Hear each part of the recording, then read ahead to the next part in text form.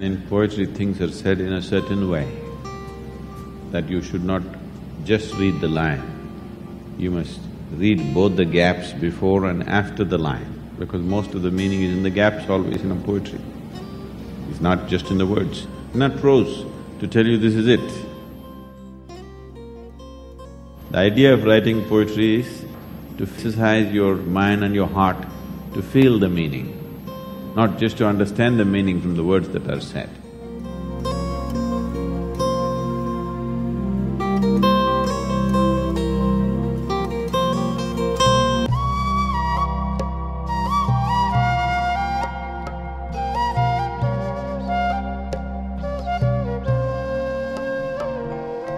Namaskaram to everyone, wherever you are.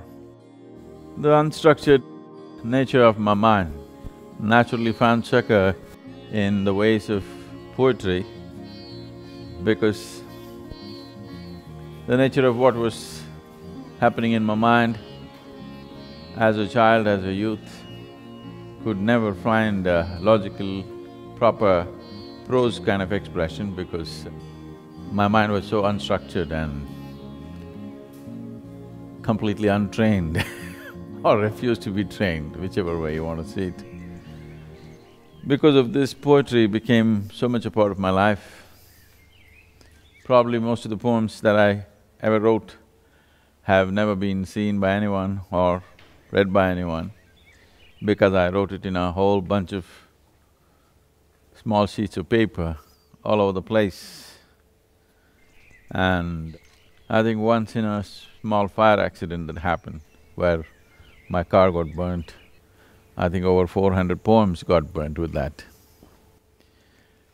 So probably only… not probably, only what I have written in the last maybe… since we moved to the yoga center, in the last 20 years, probably that's all the poems that we have. Maybe a few of them, the past ones I could recollect if I could, but generally it's all that's written. Here we are at 11 degrees north in southern India. This is an ideal weather for coffee, and there are areas of South India which are mountains of coffee. I mean, they grow coffee here. During my youth, I spent a lot of time in Coorg, and these mountains are covered with coffee. This is coffee country. In another couple of months, sometime in February, January and February, the coffee goes into blossom. When the coffee plants go into full blossom, the whole mountain will turn partially white because of white flowers, jasmine-like flowers. And though the beans are invigorating, the fragrance of the coffee blossom is absolutely intoxicating and enthralling. It's very difficult to explain or articulate this experience. Many times I have felt it, and a few years ago, I took a few people who I wanted to know this and experience this. And being there in a coffee mountain or a coffee estate, as they're known, it was inevitable I had to pen something about coffee. Tamil Nadu now, though not much coffee is grown here in Tamil Nadu, except in Yerkard, which is close to Salem. But Tamil people are coffee drinkers. They wake up to the day not because of the sun, mostly because of the coffee. And they kind of mastered the concoction.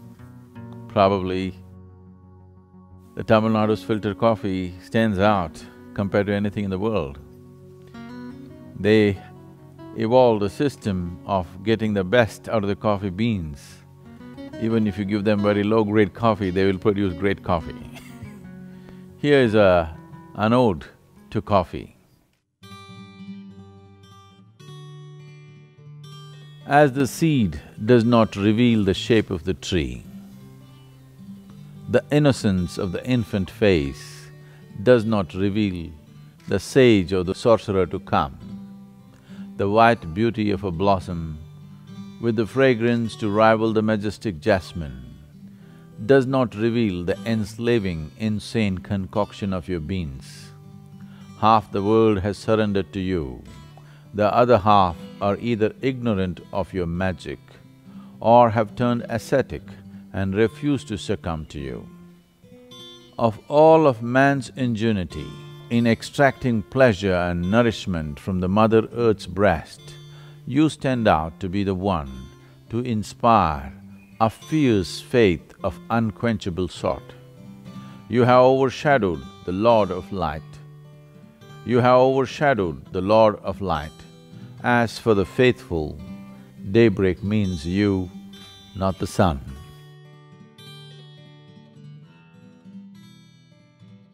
If the fragrance of coffee has woken you up,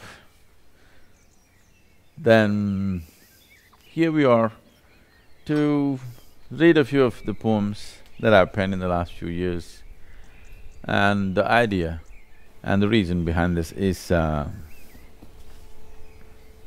in our effort to make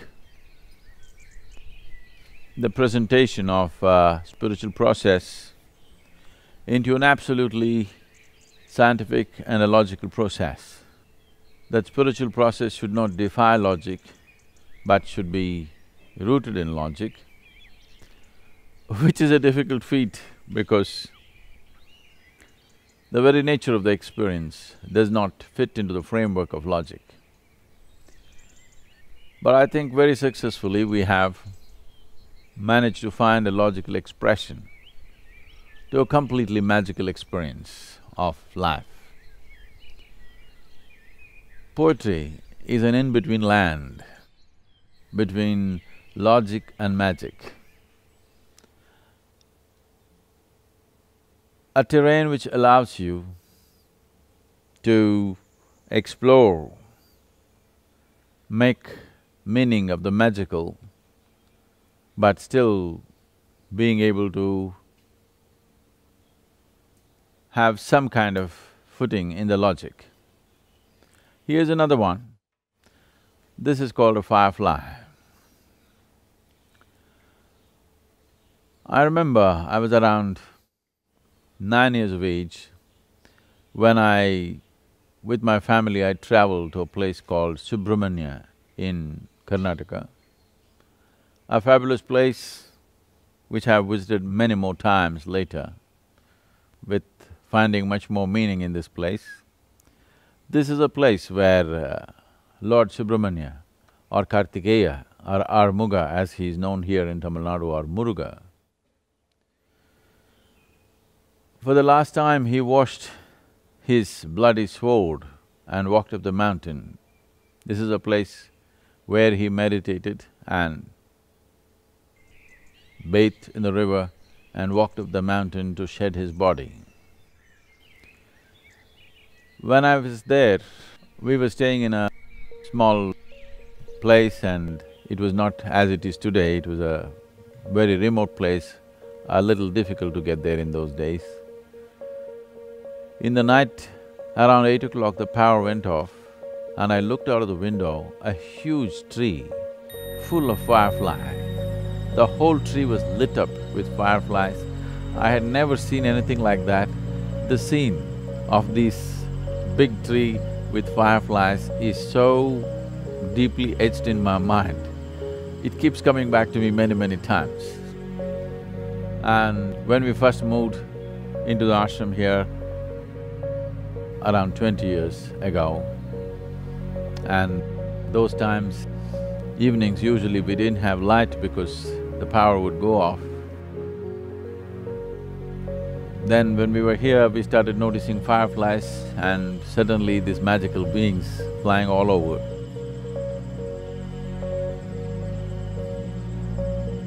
So, writing something about fireflies became very natural. Earlier, probably my poetry found a big spurt when I decided to move into a remote place. My farm was very remote from the city, and I lived there alone for days and sometimes weeks on end without any contact with outside human beings. At this time, I started writing poetry about pebbles, grasshoppers, blades of grass, just about anything, and I found each one of them was substantial subject to write about. Unfortunately, none of those things are with us today. So here's a little poem on fireflies. In the moonless night, the firefly emboldens itself to flight. In the moonless night, the firefly emboldens itself to flight. The brooding darkness mocks the spirited flight of the fly delight. The brooding darkness mocks the spirited flight of fly delight. The limitless darkness could swallow this minuscule attempt of light. The limitless darkness could swallow this minuscule attempt of light. The skeptic's cantankerous laughter swept the inner spaces within me to ask. The skeptic's cantankerous laughter swept the inner spaces within me to ask, can a firefly light the world? Can a firefly light the world? Yes, firefly am I. If life's summers have warmed you, if your inner spaces have charmed you, I could set you afire and the world too. If life's summers have warmed you, if your inner spaces have charmed you, I could set you afire and the world too.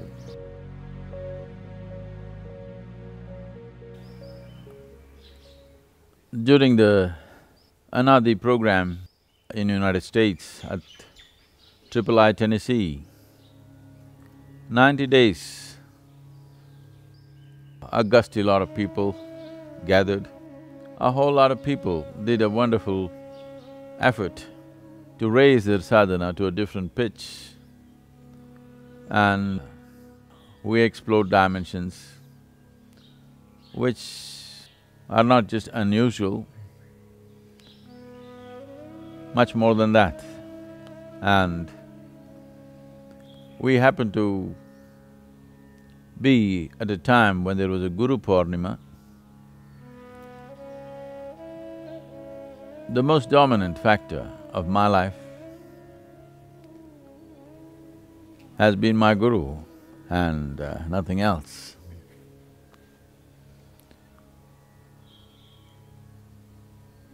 Even today in my mind, more than in my mind, literally in every crevice in my body, every pulsation in my system, and my very energy has… it's just His presence which is the most dominant within me.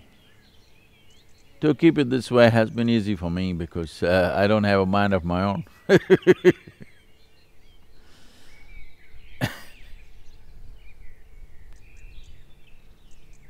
Because…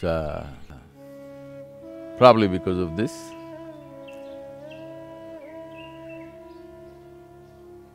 just about everything reverberates, which is not me but way beyond me, way bigger than me.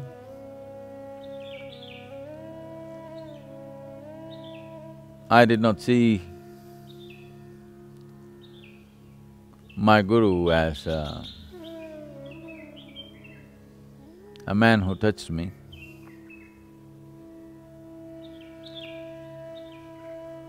Though his touch brought me to the highest level of experience and a revelation of life and beyond.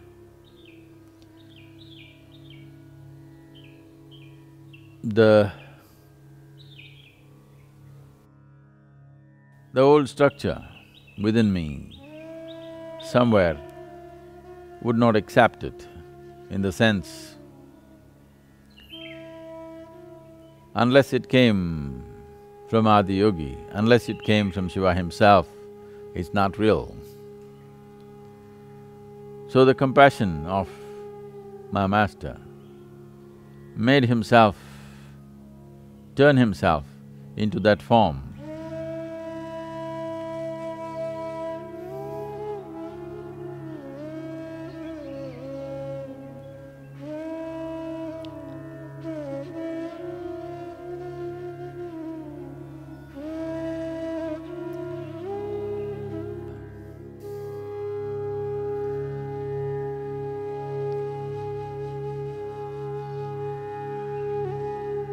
I don't know if this was his act, that he turned himself this way, or that's how he really was at that time.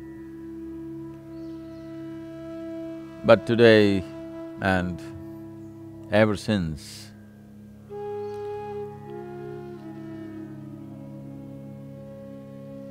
this has left me in a place where I don't have to make any attempt to know anything.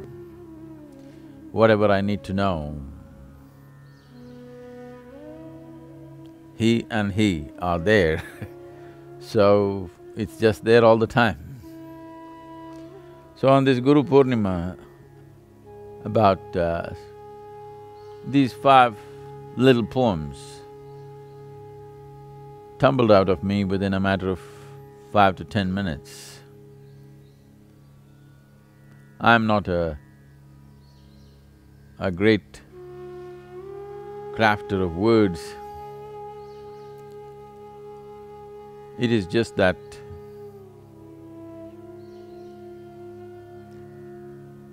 without any kind of mastery over any particular language, through the grace, I managed to find some expression to what's happening or near to that. Here are 5 small poems which were part of the Guru Purnima day. All of them are titled as My Master.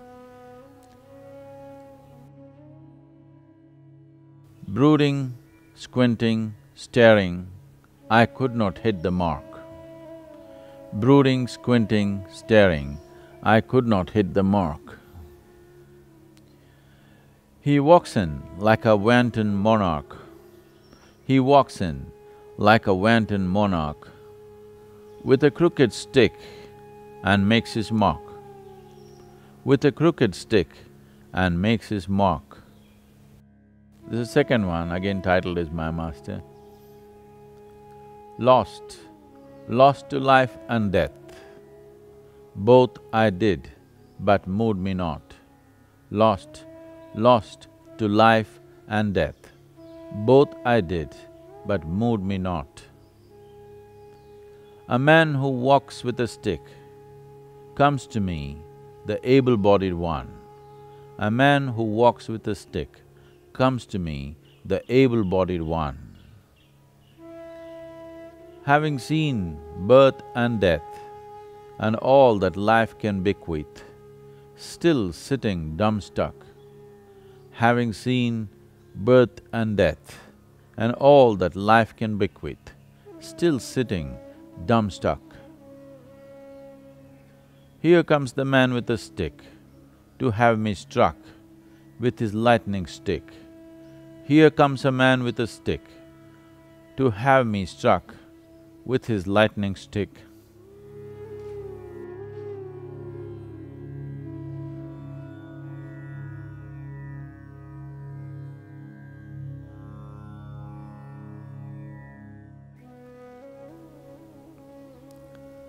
Here's the third one. I let the whole world go by, of spiritual and material, of land and sky. I let the whole world go by, of spiritual and material, of land and sky. I searched in the mother's womb and in the lover's bosom. I searched in the mother's womb and in the lover's bosom. But such a one I did not find, till I crawled to him like a worm. But such a one I did not find.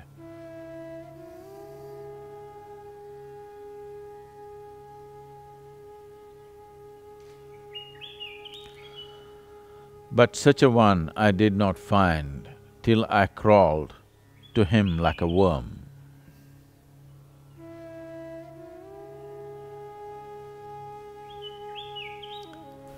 There's the next one, 4.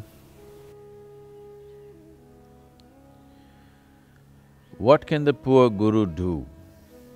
All I have done is do and do. What can a poor guru do as all I have done?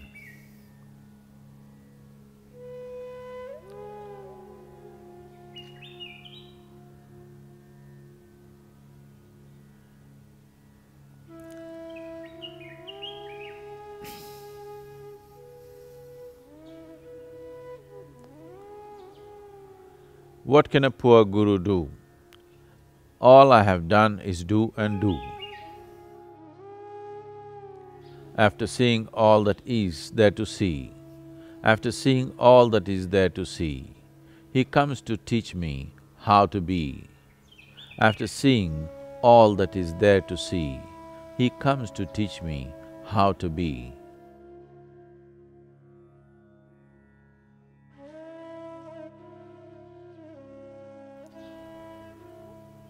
This is the last of those 5.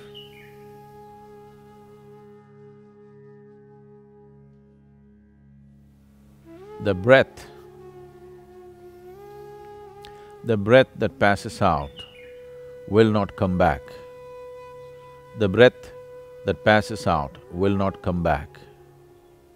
The Guru who touched and left me not and need not come back. The Guru who touched and left me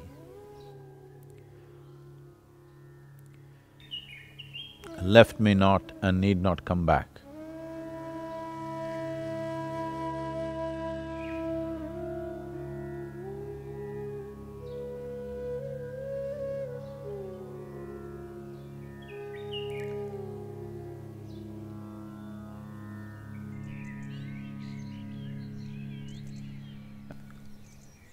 As one's awareness gains the needed sharpness or keenness, when this begins to happen, one of the first things that naturally comes into play is the breath. It's amazing how most human beings live without being aware of the breath, which is a certain level of mechanical action in the body, which is constant and continuous. It's truly amazing how so many people can live without being conscious of it. But once awareness begins to gain a certain sharpness or keenness, this is the first thing that becomes an amazing process, and no wonder breath watching, as it's known today, is probably the most practiced form of meditation. It is so basic and simple, but it comes so easy and naturally to people that it does not need any preparation. If one becomes a little conscious, naturally breath will be in the awareness.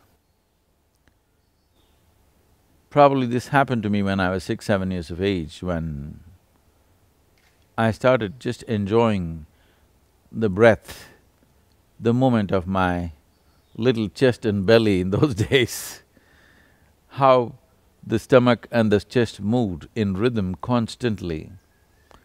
I must have spent hours and hours just noticing that. It kept me interested and engaged. It's much later that I even the idea of meditation entered my life, but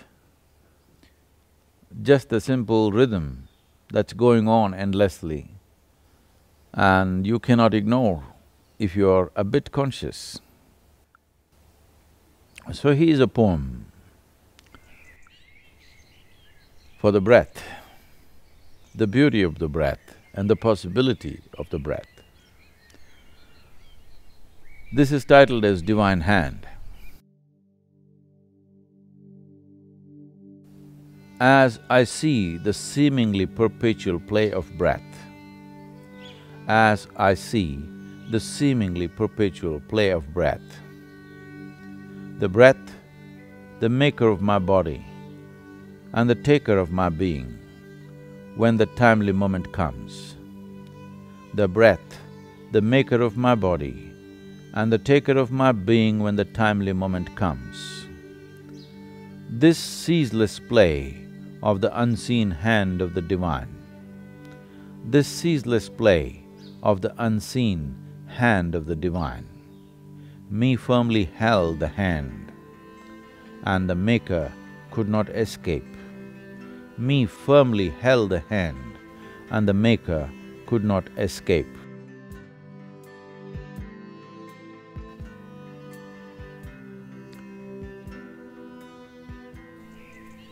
There is…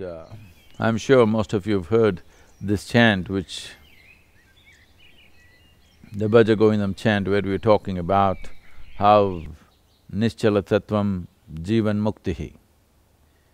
What this means is, if there is an unwavering attention towards something, it doesn't matter what the thing is. If there is an unwavering attention towards something, then the liberation, the possibility of freedom cannot be denied to that one. Or in other words, the essential problem of human situation is a certain lack of attention. If the necessary attention is there, if the keenness of the attention and the intensity of the attention is substantial, you can open just about any door in this universe. How keen is your attention? Or how intense, how much energy behind your attention? This is all that determines this. In this context, breath is a beautiful device because it is constantly on as long as we're alive, as long as we're embodied. Breath is on, and it's inevitable that you have to notice it. Probably most people notice it only when their body goes into a spasm of excessive breath. Normal breath, most people are missing it. This is not because they are not breathing, this is because they have a serious attention issue. These days, people are even carrying their attention deficiencies like some kind of a qualification. Just bringing this attention back into your lives and particularly into the life of our children is most important, because ultimately, whether it's spiritual or material, the world yields to you only to the extent you're willing to pay attention to it. So that was about the breath. One poem from America, titled as America. This was in the year 2000. This particular day is so vivid to me, like it's happening right now.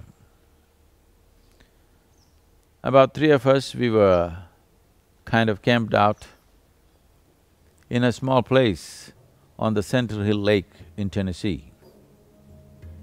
Center Hill Lake is a reservoir. The lake has a shoreline of over 700 miles. If you take a boat out, you can just get lost for days and not find your way back. So there was a beautiful place which one of our meditators owned at that time, and very graciously they offered it to us. And we were working on something, so we went and stayed there for a few days. around this fabulous home, there were some real tall trees, wild, untouched forest area. And alone I ventured off into these steep slopes, and I was just struck by what I saw there. And this poem is a consequence of that. It's titled as a miracle.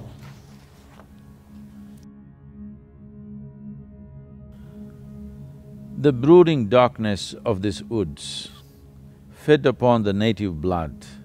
In the twisted tangle of the fallen wood, the spirit of the fallen Indian stood.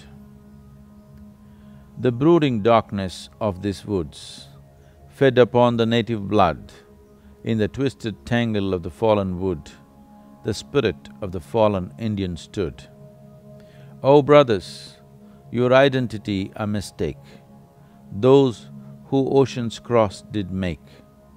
The greed for gold and land laid waste the spirit of wisdom and grace. O brothers, your identity a mistake, those who oceans crossed did make. The greed for gold and land laid waste the spirit of wisdom and grace. The children of those who by murder did take are taintless of their forefathers' mistake, but those who lived fed upon the milk of courage and pride stand as spirits of defeat and shame.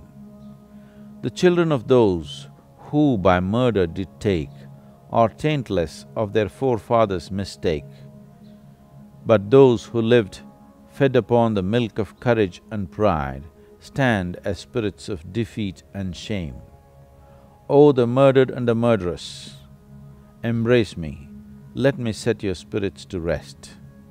O the murdered and the murderous, embrace me, let me set your spirits to rest.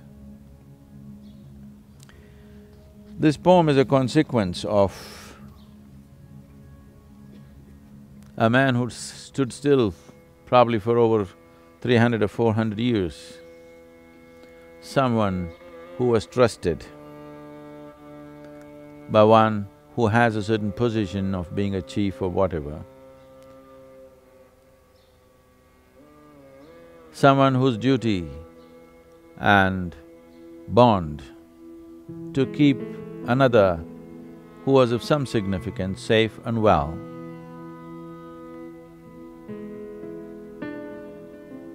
And when that which was entrusted to you, you could not fulfill and failed in keeping what was most precious to you alive, he just stood there in shame and remorse, which cannot be expressed in words. He just stood there forever. The man died, the body fell and became a part of the earth around him. But a frozen spirit just stood there for centuries. When I walked down these mountains, when I walked down this steep slope, and here he was still standing. And probably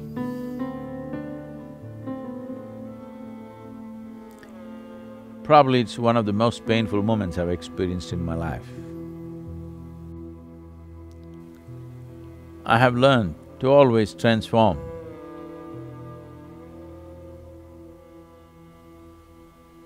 pain into a possibility.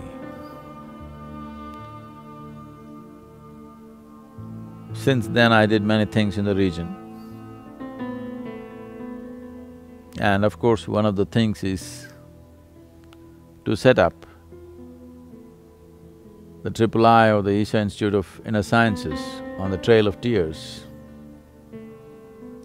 Historically, this is a region which has seen tremendous amount of pain. It is known as the Trail of Tears. A whole tribe was made to walk from east of Mississippi River to what is presently Oklahoma.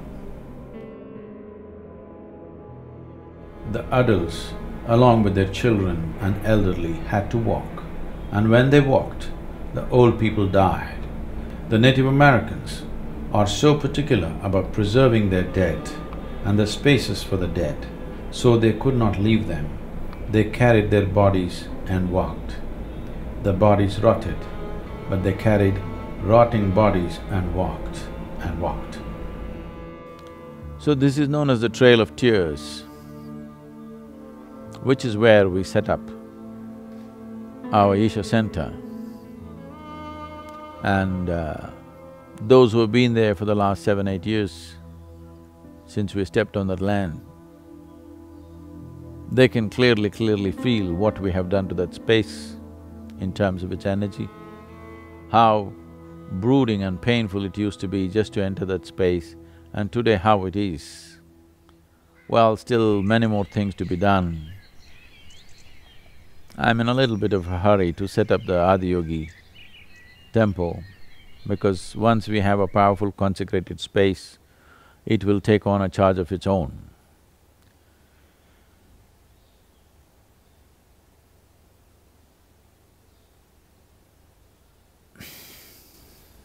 So that's about America.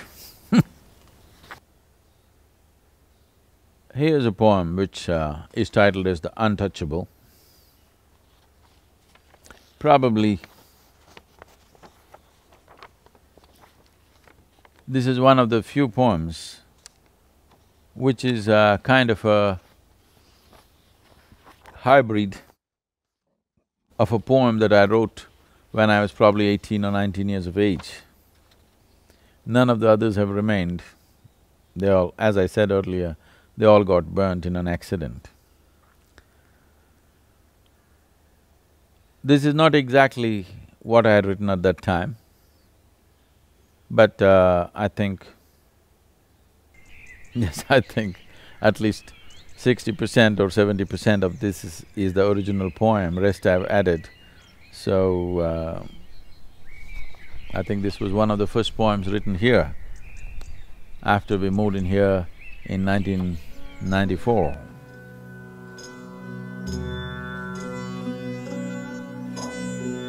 There is a land that is beyond right and wrong. When you get to that land and lie there, humans who live for bread and toil to be what they are not will strive to hide their jealousy with mocking talk, and the gods will descend to be in the company they wish to be. Once you have reached that land, beyond right and wrong, you never have to worry about making a mistake or going wrong. Once you have reached that land, beyond right and wrong, you never have to worry about making a mistake or going wrong.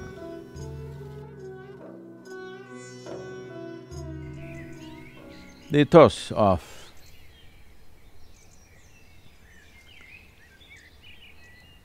Eastern cultures, the fundamental ethos of Eastern cultures, is a watered-down version of individual enlightenment.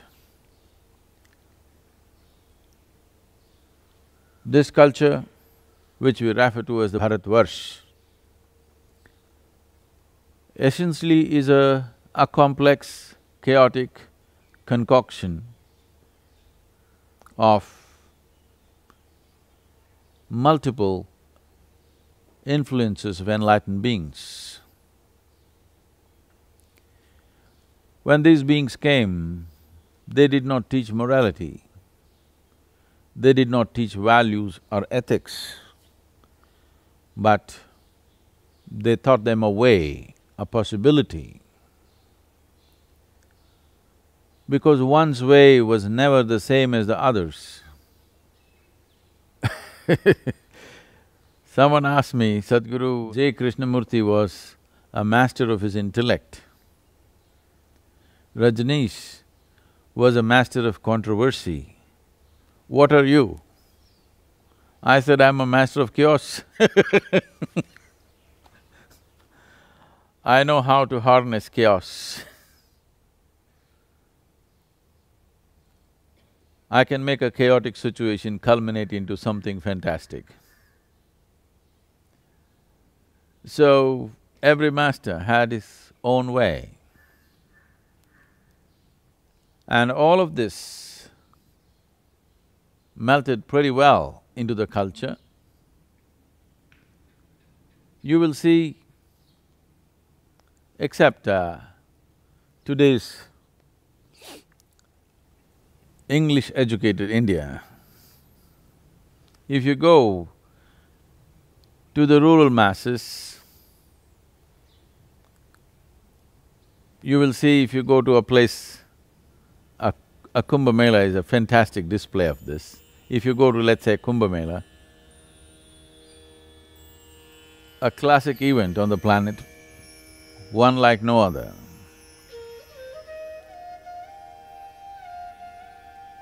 Every kind of path, the weird and the wise, all perfectly fitting into each other. Nothing contradicts anything. Everything is absolutely different from the other, but nothing contradicts anything, everything fits in perfectly well. This is not something that a thinking mind, a logically correct mind, particularly a Western mind, could understand.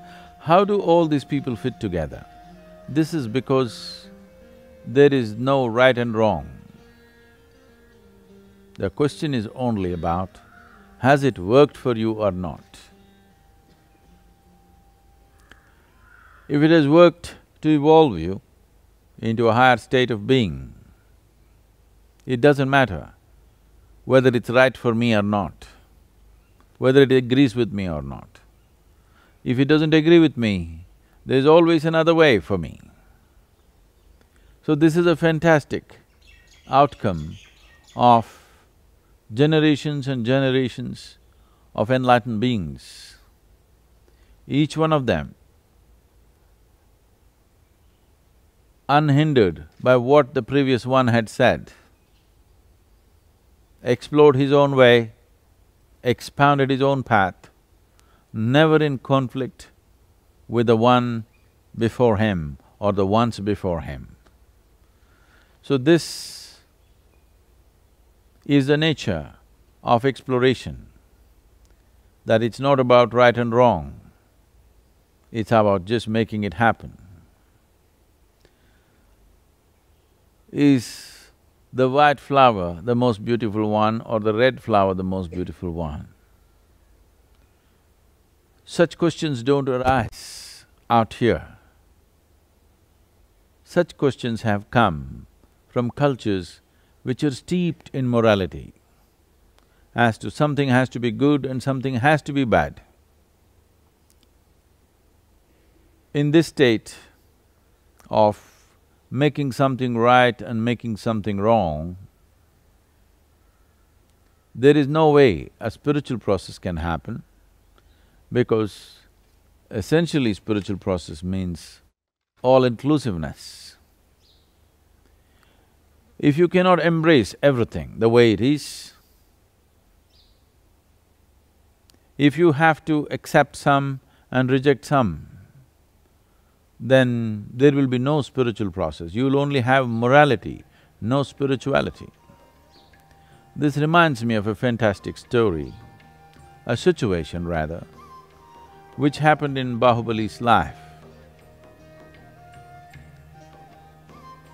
Myself and Bahubali for a few years had a great affair. There is a place called Gomatagiri, which is a little over 25 kilometers from Mysore city. There is a 18-foot tall statue of Gomata standing naked on top of a rock. I think it's 1100-year-old statue, which was lost with overgrowth of forest. and only about probably somewhere in late 60s, it was rediscovered. The man who rediscovered it, a simple stone cutter, an illiterate person, went there to take a stone which was appropriate for making whatever forms that he was making it of, usually some deity, and he discovered this statue which is on top of a small hill or a bunch of rocks which are around 120 feet tall, and on top of it, an 18-foot statue of Bahubali. I met this old man. He was in his 70s, still cutting stone and doing physical work. And when I spoke to him, a completely unschooled, illiterate person, he was such an amazing guy. Just having found this Gomateshwara, his whole life was transformed. He became a great devotee. A simple stone cutter turned into a fantastic devotee, and I met him probably 83 or 84 when I was there, and I conducted a few programs and spent a certain amount of time in Gomatagiri. There are any number of things I can say about this place because so many things happened there. This was a time, after 1982, my own experiences had blossomed, and but I was trying to find articulation to what was happening within me.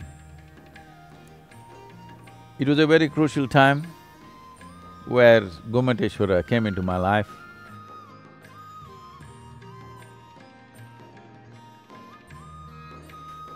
And as I said, we had a great affair. So there is a wonderful situation in Gomata's life. He and his brother fought many battles together initially, later on they fought against each other. After having a bloodbath, after having slaughtered thousands of people, one day Bahubali or Gomata realized, what is the point of all this bloodshed? And he went and stood in penance, naked, just there. You'll always see the statues of Gomata standing naked with vines going up his legs or his body to show that he stood there for a very long time.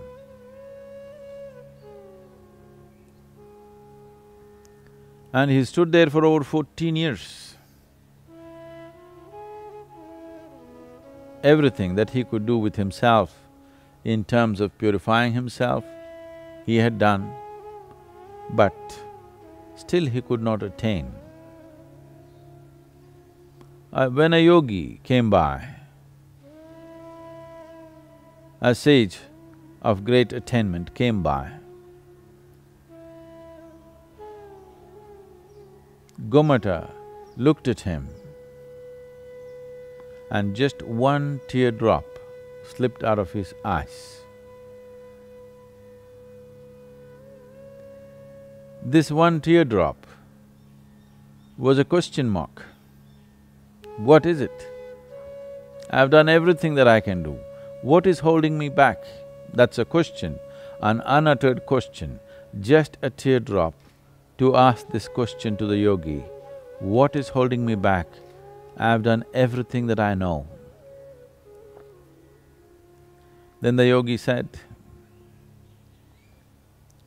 you have brought a false sense of humility into you. You're a king, but now you're willing to bow down to a beggar on the street. You're willing to bow down to any creature on the planet. You're willing to bow down to an inanimate rock. You have made yourself like this, it's wonderful, but I see you are incapable of bowing down to your brother with whom you have a fight. It is this falseness of humility which is holding you back. This was the moment of attainment for Bahubali. Within himself, he did bow down to his brother and he attained. This is a very beautiful story because this is how human beings are held back. It's not some great things. One little thing that you can't clear from your karmic space just holds you back. Is this not unfair? How many things I did, one thing holds me back. Right now, if your little finger gets stuck to this pillar, I've freed my whole body, but my little finger is stuck. Can I go somewhere? I cannot go somewhere. That's how it is. So,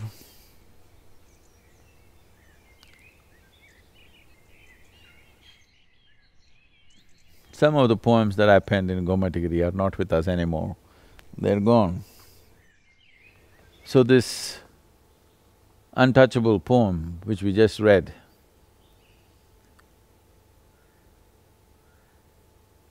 I think I have three versions of this. The first one and the second one are not with us anymore. This is the third one, the third version. Right now the whole country is abuzz with women's issues. I think long overdue, but a land, a culture that celebrates the feminine as the divine, unfortunately has not fixed quite a bit of itself as to how they should be or how they should conduct the feminine in the human form. This poem is titled as The Woman. Okay, I must tell you the background. Probably this was the last ladies' BSP I handled. This was in the Spanda Hall and there were over 370 or 380 ladies, and it was a moment when I saw them all melting and merging into each other. The fabulous energy that they created there. Bhava Spandana was in full swing. When the process was on, I just scribbled this poem on a small pad which was next to me. Woman.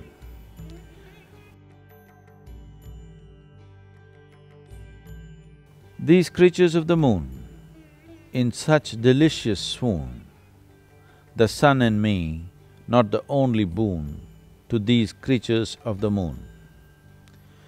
These creatures of the moon, in such delicious swoon, the sun and me, not the only boon to these creatures of the moon. Daily death, a must for the sun, to be kept unnourished in the pregnancy of the moon. It is her gracious reflection that sees him through the night. Daily death, a must for the sun, to be kept unnourished in the pregnancy of the moon. It is her gracious reflection that sees him through the night. Sun, the source of all known creation, is but born in the coolness of the moon. The Creator placed such trust in this unreasonable madness of the moon, bestowed the womb to bear and the feeding breast. Sun, the source of all known creation, is but born in the coolness of the moon. The Creator placed such trust in this unreasonable madness of the moon, bestowed the womb to bear and the feeding breast. May she flower and bloom too soon. Only then there can be worthwhile harvest, when the world knows the nourishment of this womb. In celebration will exist these creatures of the moon. May she flower and bloom too soon. Only then can there be worthwhile harvest, when the world knows the nourishment of this womb. In celebration will exist these creatures of the moon.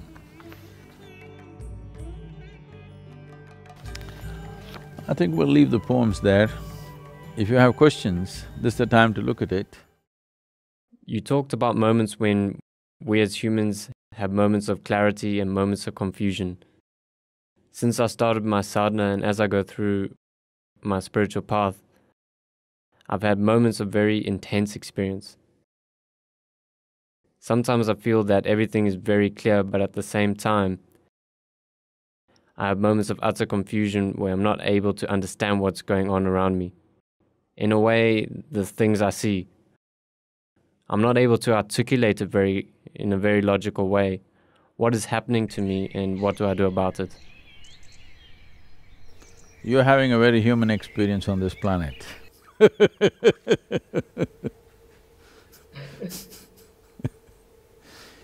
The problem with the human being is human beings are given an intellect to foray and explore so many things which are not yet their domain. A fish just remains in its water space, a tiger in its forest, everybody remains within their terrain. It's only the human being who wants to explore and foray into everything that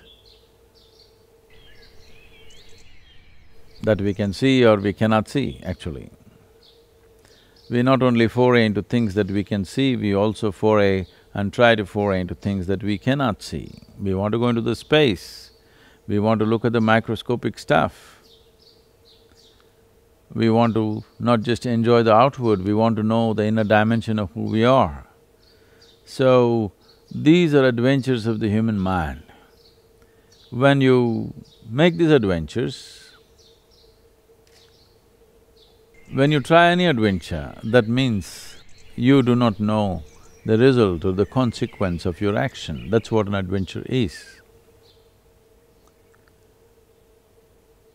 If you successfully finish an adventure, you will be known as an adventurer or you will be known as a hero in the world.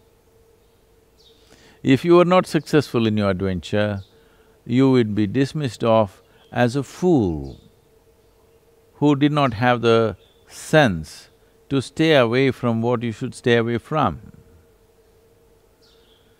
So, the essence of our adventure or how adventure will be perceived simply depends on the success rate that you have.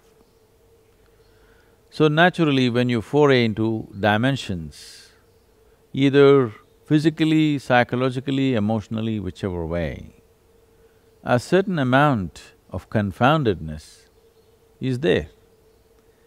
But this confoundedness is coming because you're constantly falling back on your intellect to give you a logical interpretation of everything. Confusion essentially comes because you already have conclusions about something. If you have no conclusion about anything, there will be no confusion either. The fundamental process of any spiritual path, particularly what I've been transmitting to all of you, or all spiritual paths, why? Is that you don't make conclusions. Because if you make conclusions in one space, when you move to another space, the same conclusion which gave you comfort and confidence will cause enormous amount of confusion. So the idea is to just perceive, to live, to experience, not to conclude. because conclusions or accumulations, they are of no relevance to experience that which is alive and now. So, one needs to understand confusion is a product of conclusions. This is something that you have to train yourself with, that you do not make any conclusions about anything. How do I live without making conclusions? There is a difference between making a momentary judgment as to how to act in a particular moment and making a conclusion about it. This moment, when you are in a certain mode of activity, you may deal with somebody or something in a particular way according to your judgment of that moment. That moment's judgment need not carry with you as a conclusion or as an accumulated knowledge that you carry to the next moment or to the next day or wherever. Or in other words, you do not carry your past into the future. The moment you do this, confusion is a natural product of these type of conclusions that you're continuously drawing. So particularly on the spiritual path, if you're beginning to experience things, there should be no conclusions. No conclusions at all. If there are no conclusions, there will be no confusion,